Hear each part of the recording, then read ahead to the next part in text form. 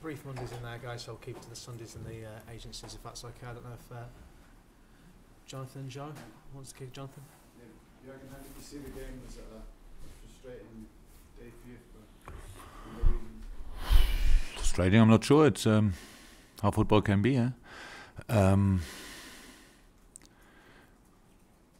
We met obviously Stoke in a moment when they think a point could be enough still. Otherwise they have to play different, but if they think they can win the next 2 games and have a chance with that, then it's yeah, we cannot change the opinion obviously, but you saw it in the game. If you don't take the lead, then we had 2 opportunities for that. A fantastic chance from Mo, and I think, let me say it like this, Trent Alexander has a dead leg. It was for sure contact there, so I don't know. He was limping from that moment on.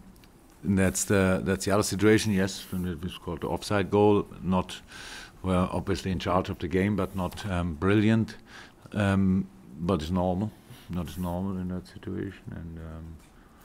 And then, yeah, second half was a little bit. Was again we started normal and with 2 changes, I think we had kind of a breath of fresh air.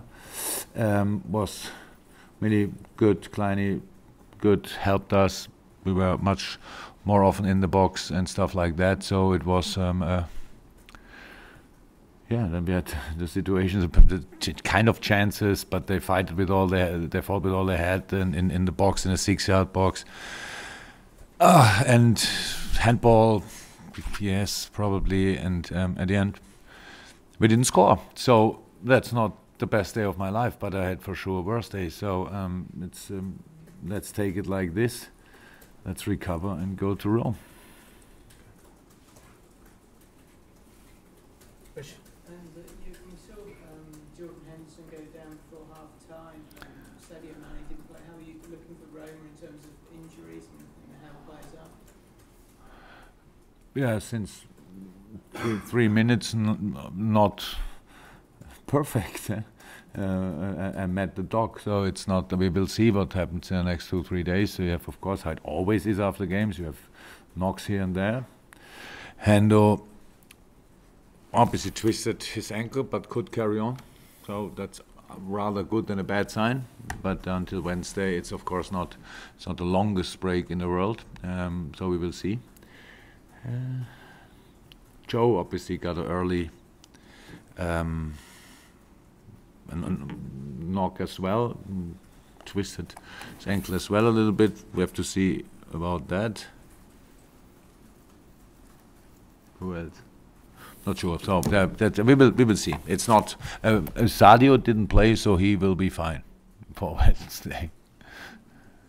Jurgen, Mo Salah at times felt that he was being too closely marked, too physical. Do you think that the referee should do more to protect him, or do you think that Salah has just got to get used to the fact that defenders to stop him are going to get physical with him?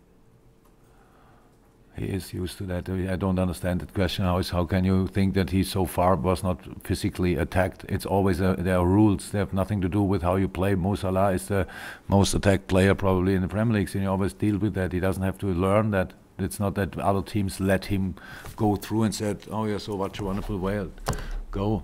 So I'm not responsible for judging the rules. That's the ref, and if he thinks that's still okay, if he wants to set that level, I cannot change it. Whatever I say causes us only problems. And whatever you think, write it again. Don't make the stories with what I say. If I say yes, he's too harsh attacked, I can already imagine what a kind of nice headline you make. So it's a grey area. It's not a grey area. It's in rules. Where's the grey area?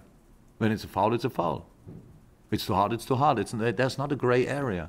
It's football. It's physical. No problem with that. For all the boys, they're used to that. Absolutely. If it's too much, it's too much. Free kick, yellow card, red card, a lot of things what you can do. That's it. But,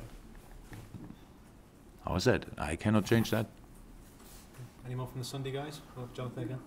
Yeah, a lot of fans will be leaving for Rome tomorrow. I mean, is there anything you'd like to say to them? I said everything. Everybody knows. Everybody knows. Go there, open your eyes, and hopefully all people are responsible.